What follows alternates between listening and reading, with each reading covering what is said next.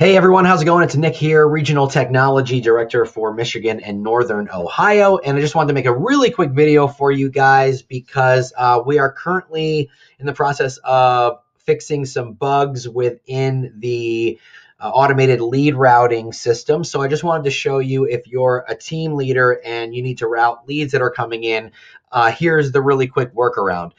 It's manual, but it's effective. So if you're running some Facebook leads or you're getting leads from other sources, here's how you're going to do it, right? So if you want to distribute one lead individually to a team member, you're going to go to where those leads are, and you're going to scroll over here to the right-hand side where the three buttons. Click those buttons, and then right down here, you're going to see Assign To.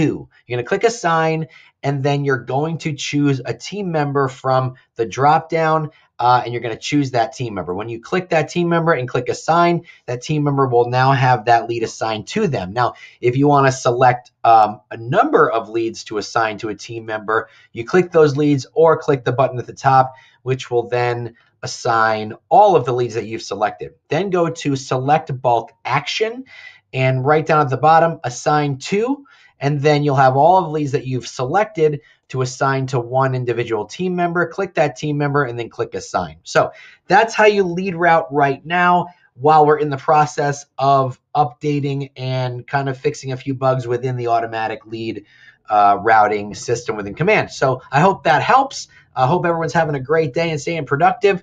And let me know if you need anything, and we'll talk soon.